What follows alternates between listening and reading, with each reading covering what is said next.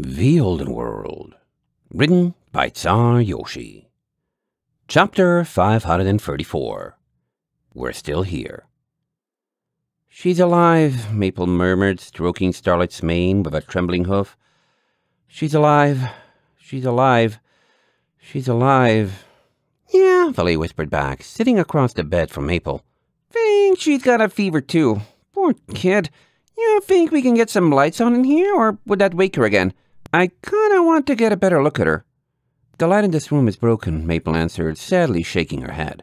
"At least she isn't cold to the touch anymore. I'd rather her be too hot than that." Valet ran a worried hoof down Starlight's side. "You think we should, try hooking her up to the ship again? Her horn basically exploded there. Was she fighting back or something? I didn't even know you could do that, but she probably overtaxed herself again. She was like this when I found her with Sparky in the Eastern Valley after she blew herself up at the dam, too." "No," Maple gritted her teeth. "I don't know how come it causes her to almost disappear, but it's gotten worse and worse every time she tries. And I don't want to trust that's just because her horn is hurt worse every time. And if it goes as badly as last time, I'd have to carry her in my cutie mark for a whole month to get her back to the Iron Ridge Flame. And that's if we get an airship to take us there." "Oh, yeah. Not doing that, then." Valet slumped down, laying near to Maple and looking at Starlight in the dim light. "Bananas, though. This is scary. So much for staying out of trouble and not messing with dangerous stuff when we don't know how it works." Maple closed her eyes in agreement. "Do you think we should tell her? About... Well, we'll see how much she remembers and how much she already knows, but... you know?" Fortunately, Valet did know.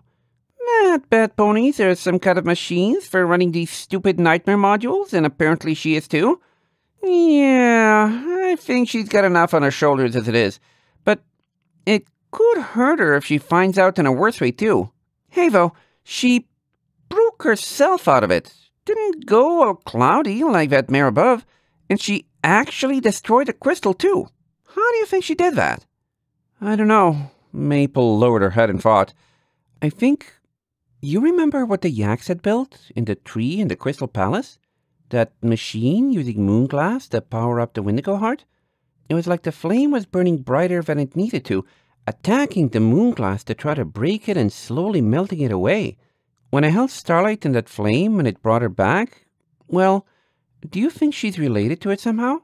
She said it made her magic a little bit better, but maybe she was able to break the nightmare module because the flame is able to break moon glass." Maybe." Valet flicked an ear, too lazy to indulge the urge to scratch her head. "It's weird, though. The flame was pink, right? And Starlight's magic is usually teal. But when she blew that thing up just now, it was like dark blue. What do you think is up with that? Does that color mean anything to you?" Maple thought for a long while. "I can think of a lot of things that are blue, but none that would make sense here? Unless..." She closed her eyes and thought.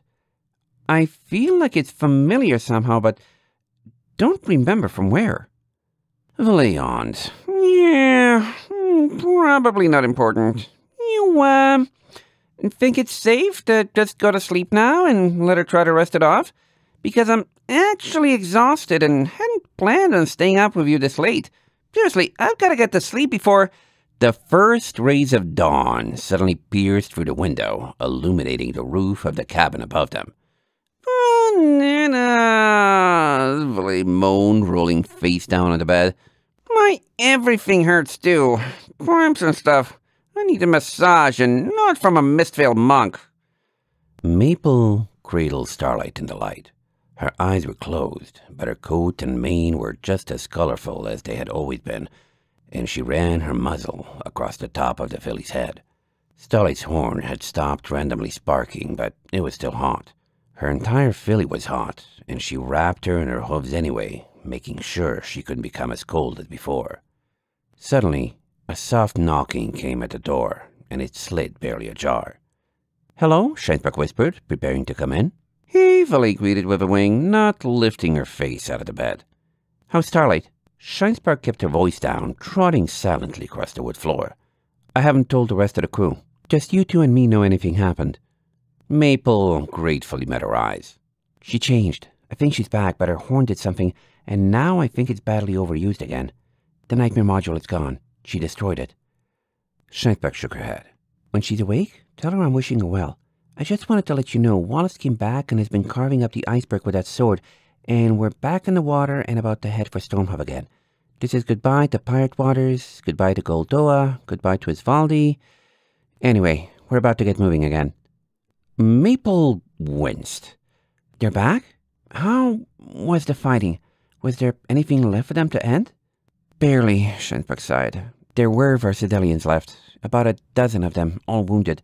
They apparently put up the fight of their lives, and between them and everything Puddles, Melton, and I did, we killed over 3/4 of the Cerosians on that ship. There are few enough that they might not have a full crew for basic ship functions. At least they'll have to go back to shore, but..." She sadly shook her head. "It was a massacre for both sides. Not like Einrich, where the infrastructure was damaged, but all the ponies survived. It leaves a bad feeling in my gut. I hate having been a part of this." "Yeah, well, guess what?" Valet waved her over, beckoning her to stay. "Life smells sometimes. There's a whole lot that's bitter to me, but we just gotta keep going. You want to talk about it, or just try Ironflank's hug therapy?" Schneidberg stood and stared at the invitation. "It's just so difficult. I know I shouldn't have to fight for situations like these, but if I don't, there's no one who will. It doesn't seem fair." Valet folded her ears. "Wonder where I've heard that before. Come here, Sparky. No point in wallowing on your own." "All right," Schneidberg sighed, walking around the bed and climbing in next to Valet. "Maybe I should have made the beds in these cabins a little bigger." "Nope, not on the edge." Valet slithered forward, grabbed Schneidberg, and feebly suplexed her into the middle so that she was between her and Maple. "There you go. Bananas, you actually washed up. Now sit there and think about having friends and stuff. We're all in this together." "Of course I washed everything off." Schneidberg frowned. "I was filthy. You did too." She sighed. "This feels weird." Maple looked over, still rocking Starlight, and scooted a little closer to Schneidberg. "What does? Being in the middle?" "Having this." Schneidberg deflated, Valet and Maple touching both of her sides. "All of us having the same troubles together, being in exactly the same place? This continent hasn't been kind to any of us. I don't know if Maple, you're used to doing this in Riverfall, but in Einrich I always just helped other ponies with their problems and occasionally leaned on Dior or Ehrenby for mine. When we're all in the same bad place, I feel like this will be silly to ask, but..." "Beats me." Valet leaned into her, letting Schneidberg lean on her side as well. "For most of my life, I had no one to go to but myself. Seems like the best person to share a problem with would be someone actually having that problem, though, right? I mean, it makes sense." She shrugged. "But we're kind of not in a position to be picky. We've all got each other as friends, and that's about it. And somehow, ignoring your own issues doesn't seem like the smartest way of going about things." Schneidberg sighed. "I didn't have a choice. Sosa had 10, 20 years of pain from lost jobs and loved ones and cultural significance. It's a leader's job to put their homeland above themselves, isn't it? I had hundreds and hundreds of ponies to help with their burdens," Maple murmured. "It sounds lonely. I bet you still have a lot of weight from some of the stories you have to carry around now." "You could say that," Schneidberg sniffed, closing her eyes. I just...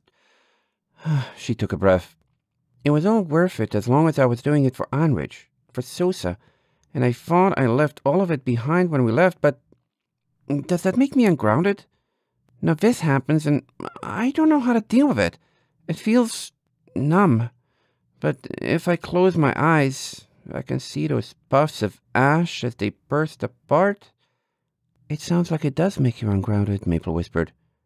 "Can we be your ground? No one deserves to carry all that by themselves." "Sure, what she said." Valet rolled a little bit closer in the bed. "I don't know exactly what specifics you've got going on, but if you need to just let go or something, seriously, we're friends. Let us help." Schneidberg suddenly trembled between them. Thanks," she managed breathlessly. "You're welcome. Maple stroked a comforting hoof along her side, leaning against her. You've got us, and we've got you. Suddenly, Starlight shifted in Maple's embrace, giving a low, pained moan. My head hurts. Starlight? Maple's breath caught. Are you awake? Starlight put a hoof on Maple's chest, half trying to stand up. I think I hurt my horn again, she managed. But I can feel it, and I'm not blind, so it's not as bad as last time. Starlight, Maple rubbed her back, feeling the filly slump back against her. We were so worried. Whatever bout of lucidity had woken Starlight had passed, and Starlight just whined weakly under her breath. It was cold. It was cold. You were cold, Maple agreed. Sleep, Starlight. We're going back to Stormhoof. Sleep and be well. End of chapter 534.